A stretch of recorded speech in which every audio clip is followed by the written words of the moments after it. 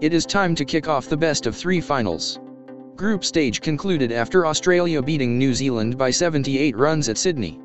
Geoff Marsh scored second century of the tournament after David Boon adjudicated as the man of the match. So, first final scheduled to held on January 22nd at Melbourne. And Doug Walters. Oh, good shot.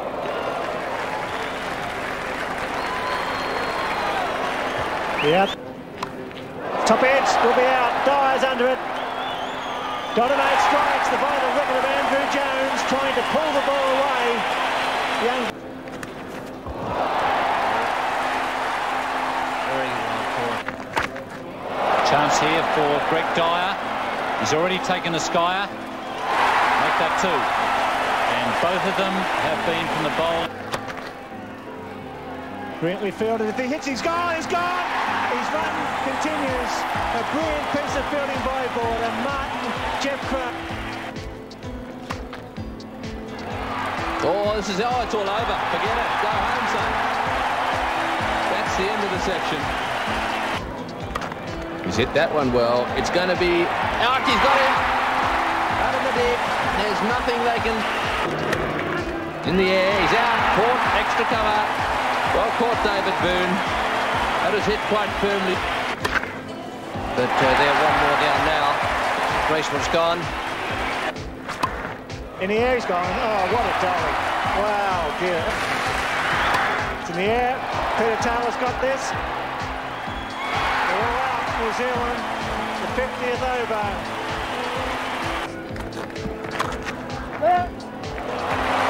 Nice straight drive. Almost a Yorker.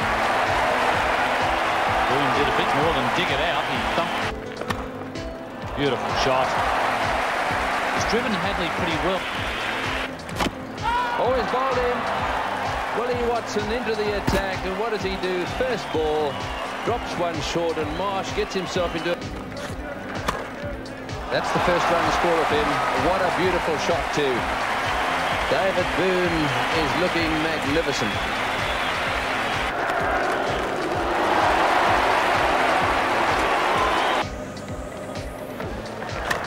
That's out. Put straight to cover. Bracewell. Second wicket for Watson. Boon out for 47. Well placed. That's 4 runs. The other strikes. Oh, it's in the air. Wide of the keeper. Down to the boundary. And that'll be another 4.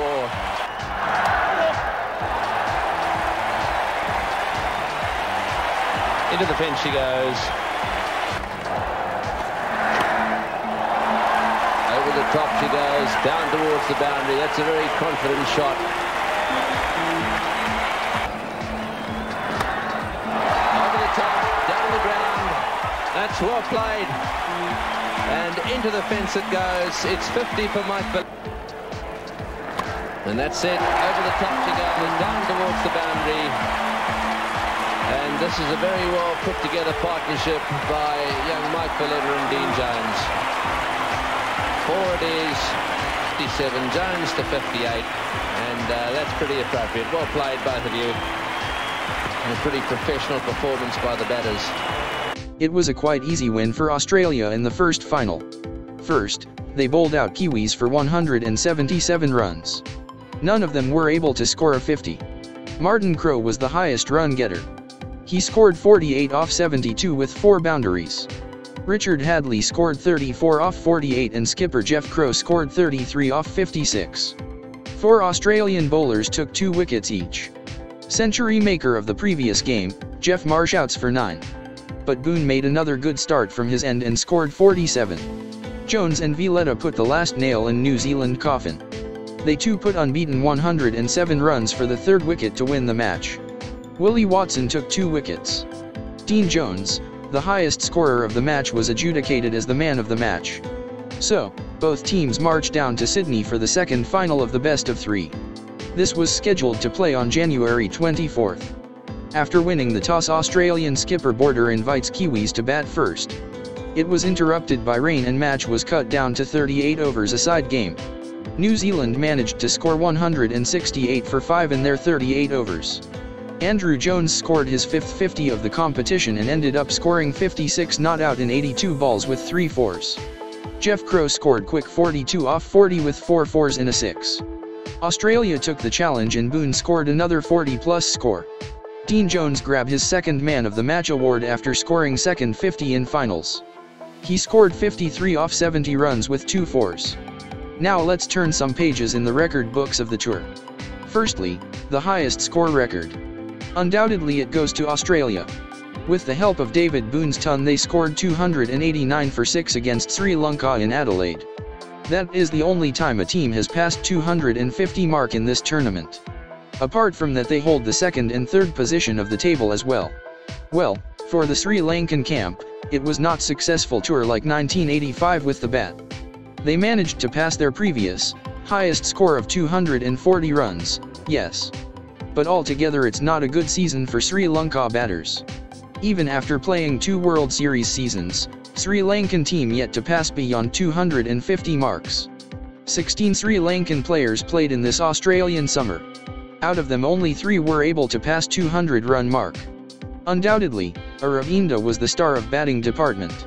Arjuna scored just 150, but he was able to maintain his form and ended up as the second run getter of the side. With 3 consecutive 50s Mahanama ranked number 3. Dean Jones scored 461 runs in the competition after facing all 10 matches, was the highest run getter and the man of the series. Andrew Jones scored 416 runs and they both passed 400 runs mark. Boone scored 393 and none of the batsmen able to go beyond 300 mark. Aravinda was the highest run getter from Sri Lankan camp, and he was listed in the number 6 position. And Arjun ranked at number 7. In the Sri Lankan all-time list Aravinda was able to go past Roy Dias and seals the number 1 position. He was the first Sri Lankan to score 500 runs in the Australian soil. Now he is having 5 50s in Australia. Roy Dias dropped from number 1 to number 2 positions. With the runs of this season, Arjuna was able to cross 300 run marks. Despite the batters, surprisingly, 2 Sri Lankan all-rounders, Ravi Ratnayak and Uvais Karnane holding 2 slots in top 10 batting list. Sri Lankan camp was able to score only 7 50s in this series. Out of that Aravinda and Roshan scored 3 each and vice-captain Arjuna scored the remaining 50. Aravinda was the highest scorer and he scored 79 against Australia in their final game. Only 2 centuries scored in the tour and both belongs to Australian camp. Top 3 positions belong to Australia and 4th and 5th slots secured by New Zealand and Sri Lanka respectively. Australia dominates the highest score list and 6 out of top 10 ranks. Sri Lankans not had a good season with the bat like in 1985 series. Only 2 additions for the top 10 list. Aravinda scored his second best score in the competition and he earned the number 5 position as well. Arjuna tagged under number 7 position. Still with his magnificent 85 against mighty West Indies Amal Silva holding the number 1 position. 4 batsmen were able to showcase some remarkable performance during the tour. Both Andrew Jones and Dean Jones scored 5 50s each. Surpassingly, 2 Sri Lankan batters Aravinda and Roshan scored 3 50s each.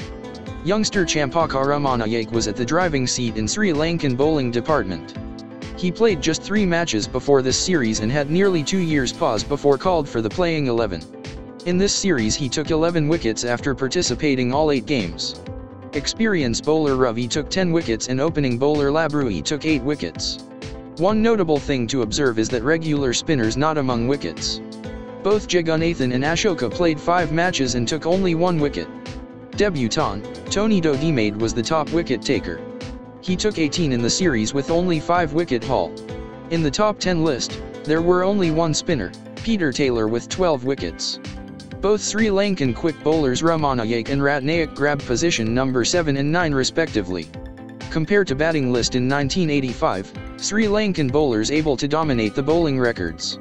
Single-handedly Ramanayak went to the top position. After adding the only wicket of 1985 series, Ravi Ratnayak was able to climb to number 2 position. In the top 5 list, 4 bowlers own their slots due to the current 1988 series.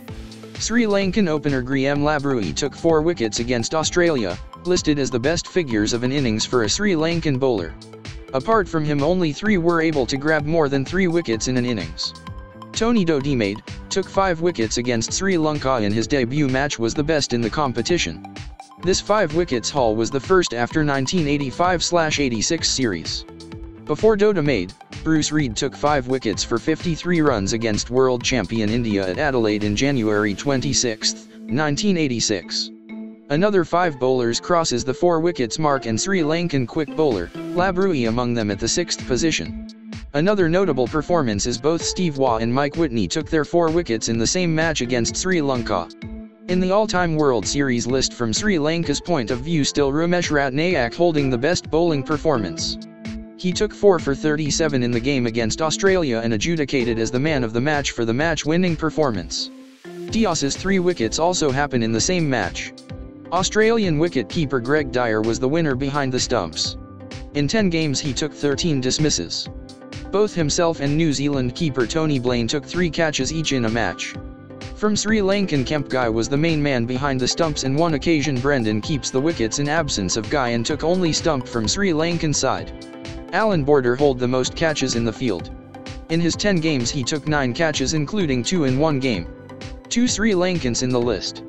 Both Mahanama and Gurusingha was magical at field. They both took 7 and 6 catches each.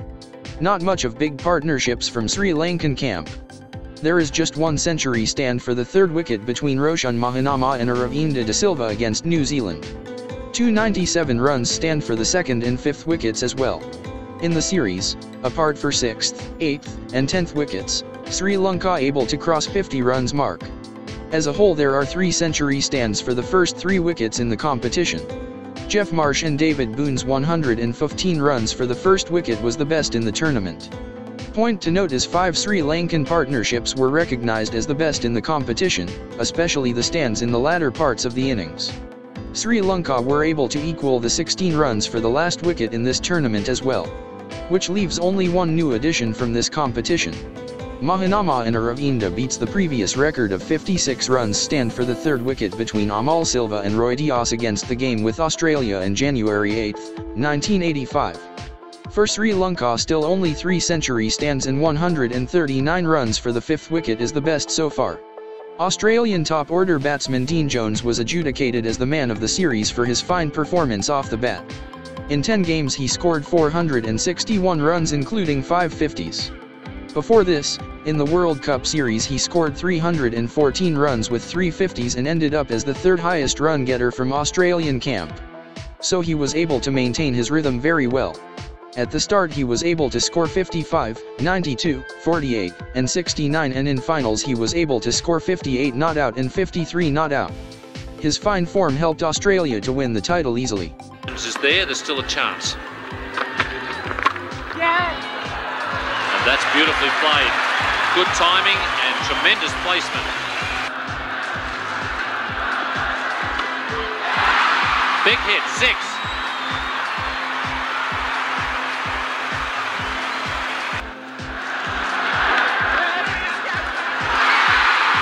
Another boundary.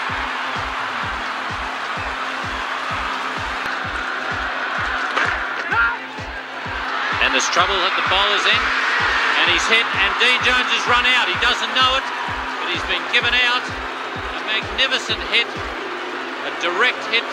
That concludes the one-day series in Australian summer. New cricket world champion Australia was able to keep their glory. They won the World Series for the 4th time and jointly holding the position with West Indies for winning this title for that many numbers. Remind you, this is the 9th edition of this competition. Apart from these 2 teams, only England were able to hold the cup, and they won it in the last edition, that is 1986/87. So, Australia was able to regain the title after the 1985/86 edition, after beating both India and New Zealand. While Australia and New Zealand clashing for the title, Sri Lanka were having a 3-day game against Tasmania at Hobart. After that practice game they have to face another 2 practice games before the big test vs Australia. Let's find out what has happened in the practice games in our next episode.